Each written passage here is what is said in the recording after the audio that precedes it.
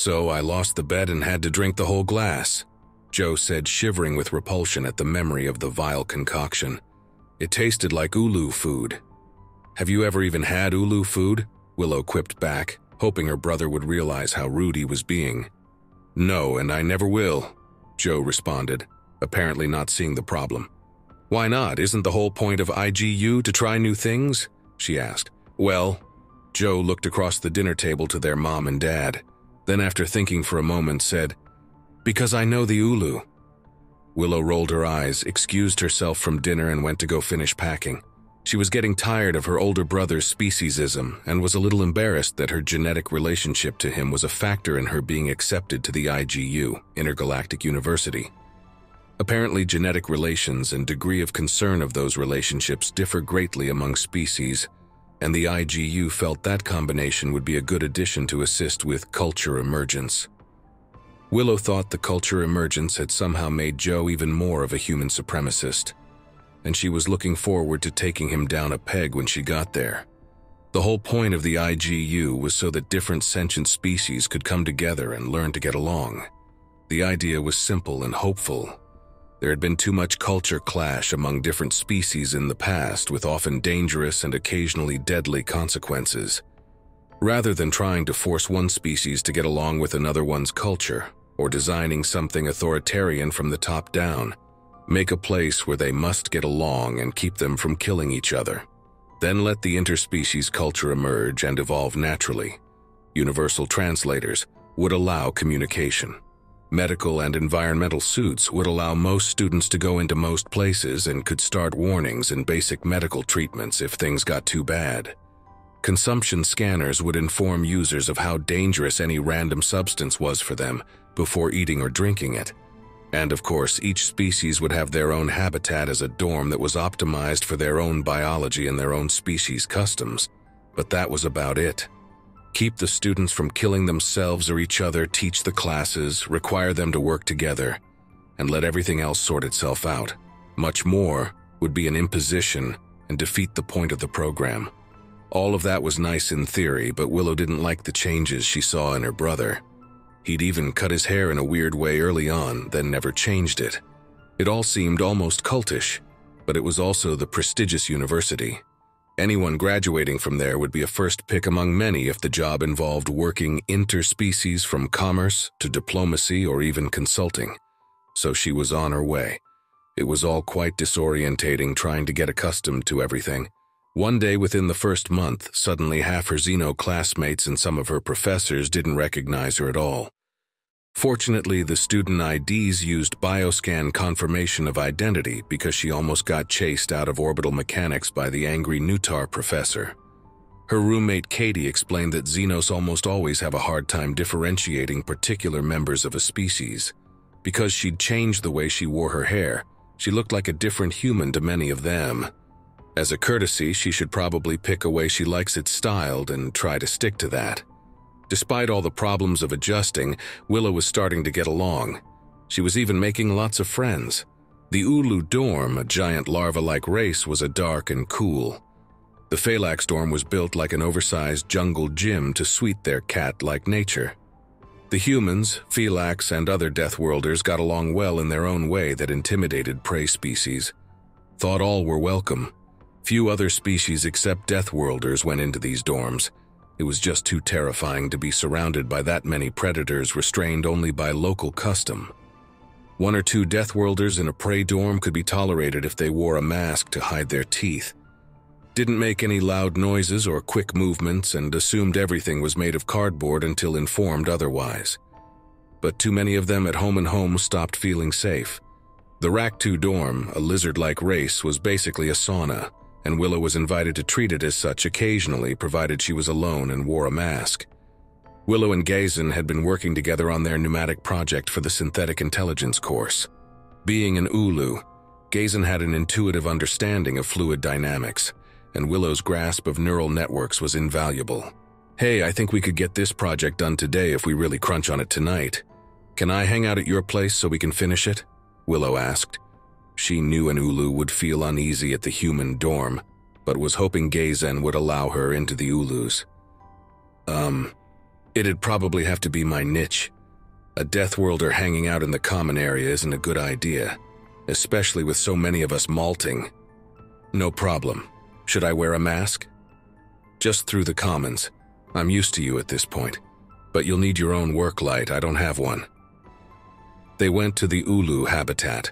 The scarlet glowing moss lit the way through the tunnels, and the smell reminded Willow of soil after a thunderstorm. She was careful to wear her mask, keep her head down, and make herself as small as possible till they got to Gazen's niche. She waited till he unfurled an opaque waxy covering to the entrance before taking off her mask and turning on her light. The moss dimmed to black in the presence of the bright light, and they got to work. After a few hours and great progress, Gazen slithered across the niche and pulled a small container out of his storage pod. "Hey, I'm getting hungry. Do you want to go eat something and come together back in an hour to finish?" Gazen asked. "What are you having?" "Something I made yesterday. Don't worry, you can go out to get something to eat. I'll let you back in later so we can finish." "Can I try it?" Are you sure it's not fresh?" Gazen said as orange and blue stripes rippled along his body. Willow knew those colors on an Ulu meant a combination of surprise and confusion, but not fear. She'd seen it plenty of times in class when a professor had explained something counterintuitive, but ultimately logical. She wanted to play it cool and improve interspecies relationships. "Well, let me scan it," she said, and pulled out her consumption scanner. Gazen opened the small container, revealing something that looked like stringy rice pressed into a burrito shape, like uncut sushi. After a slight hum and a beep, the results were in.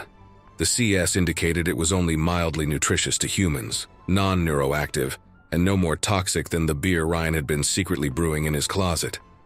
"It says we're good," Willow announced. "I guess humans will eat anything," Gazen said as his colors calmed down. "Maybe that's why we make great diplomats," Willow said, trying again to build bridges.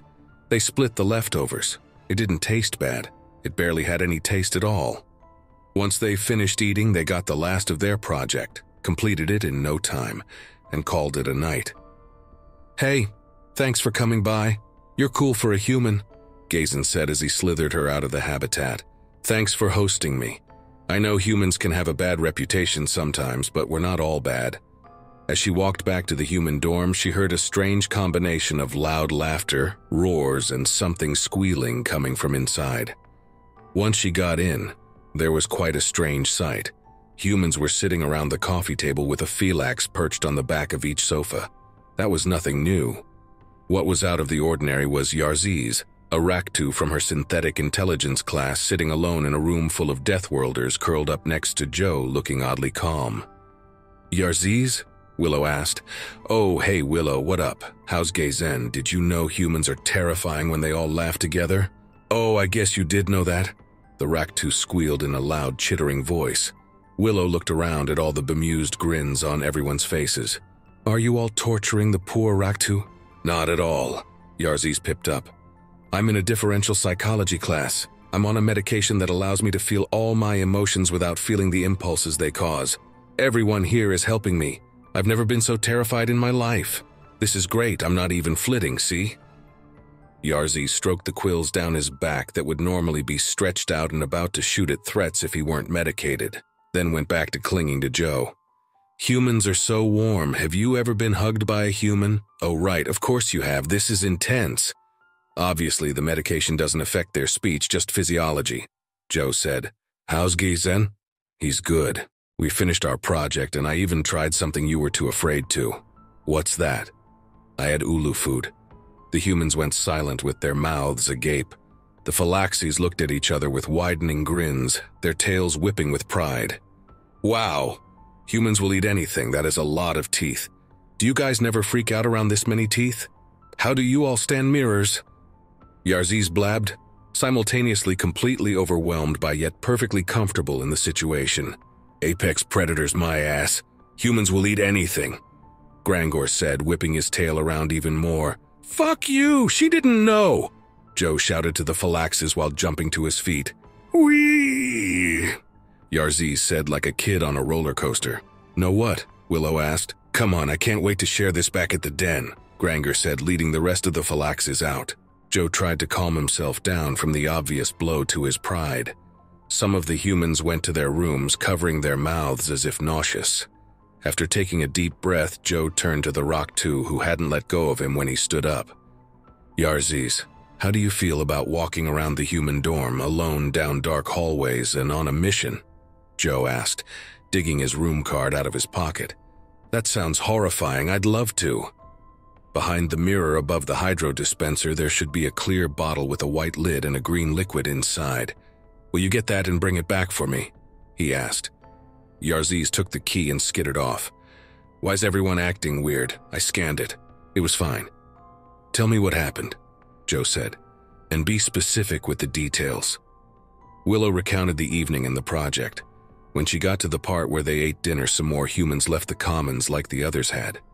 By the time she finished, Yarziz had come back with the mouthwash. "The Ulu," Joe said, sliding the bottle in front of Willow. "Are coprophagic." "What does that mean?" He thought for a moment, trying to find the most delicate way to explain it. "They don't have an efficient digestive system, so they eat things multiple times, getting a bit more nutrition out of it each time they re-eat it." Willow was quiet until what he said started to click. "No," she said in quiet disbelief, realizing the implication. Gazen would have said something. He would have. How could he not? He did. He said it wasn't fresh and that he made it yesterday. "No way, the scan came back clean." "The CS checks for toxicity and nutrition. It doesn't care about source, just safety. Why didn't you explain that back on Terra?" "Because it was a family dinner. We were eating.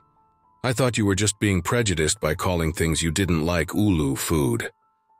Species prejudices exist for a reason. For example, Xenos think humans will eat anything.